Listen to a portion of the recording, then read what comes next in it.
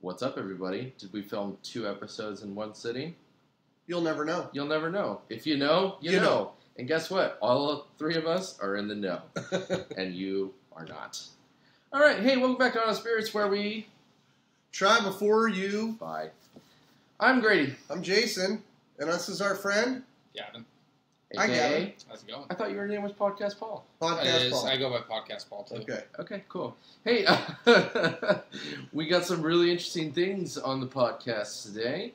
We got a little side-by-side that we're going to do, and we haven't done side-by-side in a while. So this side-by-side that we're going to do is a single barrel, which we don't normally do single barrels as well, from our friends up at Woodinville up north. Local. And Gavin, why don't you tell us about this one that Jason's holding up right now? So that is a Distillers pick, or Distillers Select. So Woodinville recently did a single barrel Distillers kind of behind-the-scenes tour of Woodinville. You bought this experience, and part of the experience at the end is you taste the single barrel, and you get a hand bottle it yourself and write everything on there, the proof and all that fun stuff, and get to learn a lot about Woodinville history. But this is kind of unique in a Woodinville single barrel because it was picked by Brett and Oren, the founders of Woodinville, and I think some other people were involved in that at their company there. But this is a 6.5 year-ish single barrel. Okay, and bourbon whiskey, Distillers pick, real craft whiskey. It says on the bottom. Gavin, how and why is it different from the normal single barrels that we see in groups and store picks? Well, most single barrels and even all Woodinville products, they're 90 proof rye, they're all their other bourbons, they're finished bourbons, the single barrels, they're all 5 years, roughly 5 years old, 5 and maybe a few months thrown in there.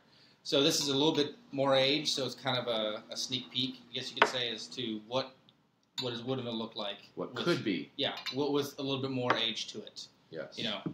Because 5 years is a little bit on the slightly younger side. Yep. We see a lot of slightly younger things out of other offerings. Fry Ranch, they're a grain to glass out of Nevada. They do a lot of cast strength stuff, which I've heard is awesome stuff. Is it Fry Ranch or Frey Ranch? I've heard of both. Fry and Frey. Somebody needs to tell us. Starlight also has some super cool offerings, and they do some similar age-stated things in terms of their single barrels. I think most of those are 4.5 to 5 years. So similar offerings. Hey, let us know if you guys have had a Woodinville pick that's just like absolutely stellar. What made it stellar for you guys, or what's maybe the best Woodinville bottle that you've had, and why is that? We'd love to hear about that in the comments. So on the left we have the Total Wine pick, and on the right we have the Distillers pick. And by the way, the Total Wine pick is coming in at about 115 proof, while the Distillers pick is coming in at 117. So they're pretty close. This is the Distillers pick on. I think he poured them opposite. Not on our glasses. Okay. All right. So on my left is the Total Wine. No, your left is the Distillers. Okay. On my left is the Distillers, and on the right is the Total Wine. Yep. Okay. Are we doing Total Wine or Distillers first? I say we go Total Wine first. I agree. Okay. Total Wine pick. Smells good. It does. Smells good. Smells like Woodinville, though. Pretty classic Woodinville. Yep. Single barrel. Jason, Gavin, what are you getting on the palate? On the palate, I get kind of like it's some graininess, but I get a nice, soft creme brulee. Yeah. Kind of like, I guess, I don't know what that would be, like kind of like a vanilla-ish kind of flavor going on. There's caramel that tastes like it's lightly charred. Burnt. Well, a little bit. Okay. Not burnt, Yeah. but like creme brulee. Charred. Toasted sugars. Yep. Toasted sugars. There you go. And then you go to It's the good. Distillers. It's good.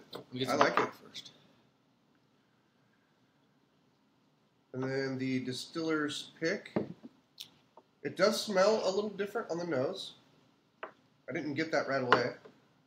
The nose is a lot stronger, I feel like, on the Distillers pick. You think so? I think it has a lot more flavor to it, on the nose at least.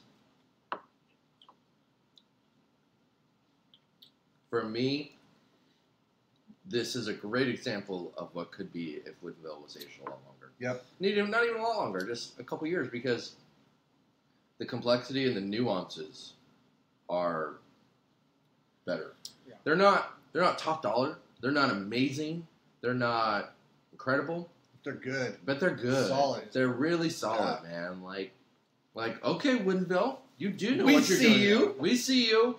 That is, I get like a nice thick caramel note on that wood that Distillers pick. It really is more pronounced. The age, grain, chewiness is gone. Yes. Yeah. None of that grain forwardness that I got on the Total Wine pick.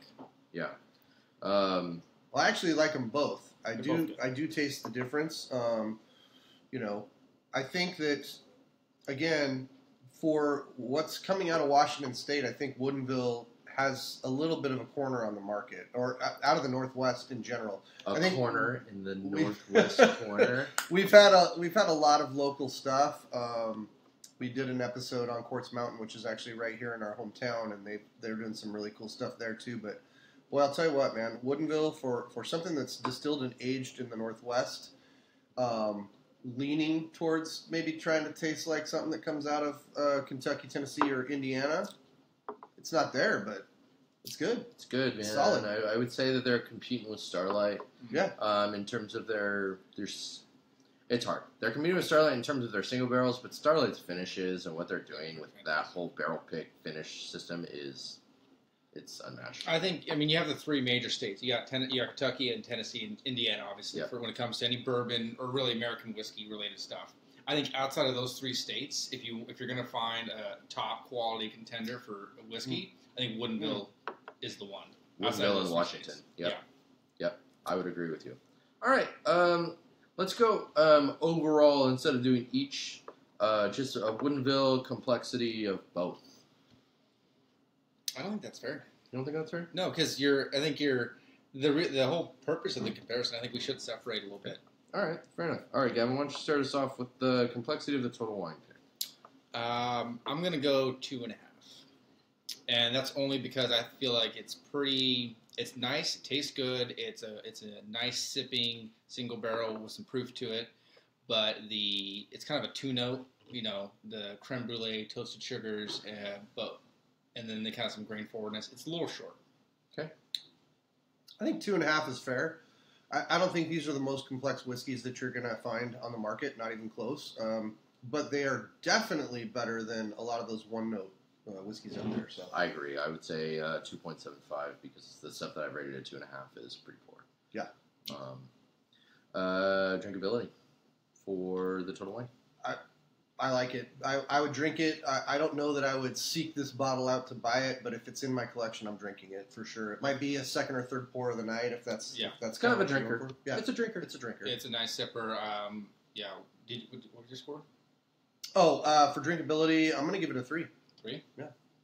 I'm gonna stick with 2.5. Is just kind of my metric on drinkability. I feel like the drinkability is kind of right on there with the complexity, in my opinion. But still, I think it's a crushable bottle. Yeah, I'm 2.5, 3, kind of right there with you. It's not bad, not amazing. And then value. What do these bottles typically go for, guys? In Washington, unfortunately, they go for way too much because our Washington Liquor Control Board. No, it's not them. I'm just kidding. The overlords. The overlords of Washington State have decreed that we have the highest liquor tax in the nation, and I hate it. What do you mean? It's the coolest thing in the world. I love giving Uncle Sam more money every time I want to buy a bottle. It's the best thing in the world. Liar! All right, value. It's about 100. The single barrel picks are about 120 out the door ish, right? Yeah, between 80 and 120. Yeah. Yeah, It's gross. If you go It's to, like a 2. you can get a regular blended batch One cask strength. and a half value. 1.5. Yeah, sorry. These values are Outlandish. Yeah, I'm gonna stick right there. I'd say 1.5. It's not something that I don't pick them up in Washington. This was a gift. That Total Wine was a gift. Yeah. why don't you just brag a little more? I have nice friends. What do you say? Braggadocious over there. Mm-hmm. All right, Distillers pick. What do we got for complexity? I'd say it's a little bit. It's definitely more complex. I'm gonna say, but it's not super complex. It's not gonna blow your mind. I'd say 3. Yeah, I'm right there with you. It's definitely a little bit more complex and more drinkable than the first one. So I'm actually going to give it a 3 on complexity and probably a 3.25 on drinkability. Well, drinkability, complexity. That's what we do sometimes, If you know, you know, okay? If you don't know, you don't know. And, wow. But who knows? How about you doing? Ooh. Hello. Wow. Hello, friends. Hey, this is what we like to do sometimes when we're on our free time. That's right. We combine them. We'll just blend them? Yeah, blend them. And that complexity and that drinkability is night and day. Yeah. I'd say the Distillers pick has a drinkability, has a complexity, drinkability of like 3.5. I feel like it just drinks way easier. I feel like I can just go at this all day long and just... I'd say complexity, drinkability and value are going to be like a 3, both a 3 for me. Well, here's for the thing. Distillers. Because the Distillers pick was a little bit less, but you had to pay for the tour, right? Well, it's $100, and this was included in the tour. But this is not like something you can go and grab at a store. Correct. This is not something. The closest you're going to get in value to this is, and I think the tours are normally like $20. I think. Okay. So figure $80 for the bottle. Okay, so you get the experience. The bottle by itself is an $80 bottle, but you got to pay $100 to get it. I'd still put it at a 3. Yeah. For me, you can't really compare a Washington distillate to a Kentucky distillate, but when you're looking at it on the shelf and you're the buyer, would I rather drink Barrel Dovetail? Probably. I probably would. Yeah. I'm sorry, it's better. All right. Hey, don't forget to smash that subscribe button down here. And don't be afraid to support local, because these guys are really doing a good job. They are. They really are. Video from last week is over yonder. But hey, if you have a little blend or something that you did, just like we did on our last little pour there, let us know. We really like to blend things here, Honest Spirits, and maybe we'll do another blending episode down the road. I don't know. We did do one a couple weeks ago. Yeah. So if you're interested in that, go back in the archives. Go digging a little bit. But hey, we'll see you next week.